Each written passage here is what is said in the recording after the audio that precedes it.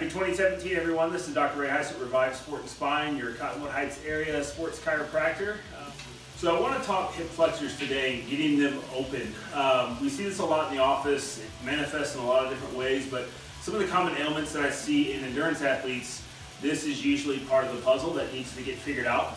But the reason I want to bring it up is sometimes we don't think about it. A lot of us spend a lot of time behind a desk, upwards of 6 hours a day, and we think the hour and a half, sometimes 2 hours of training that we put in as endurance athletes is enough to counteract that. And unfortunately, it's not.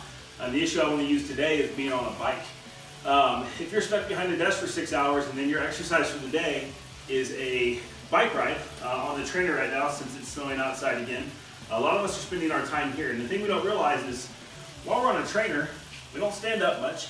We spend a lot of time down an arrow, shortening the hip flexors a lot more and really tightening up our hips.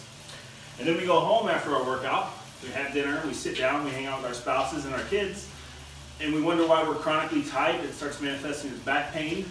We start having imbalances with our training and our power ratings and things like that. So I just want to share with you today one of my favorite exercises that I do as I hop off the bike. And it's basically just the hip flexor stretch as well as combined with kettlebell swings. Try to powerfully open up those hips.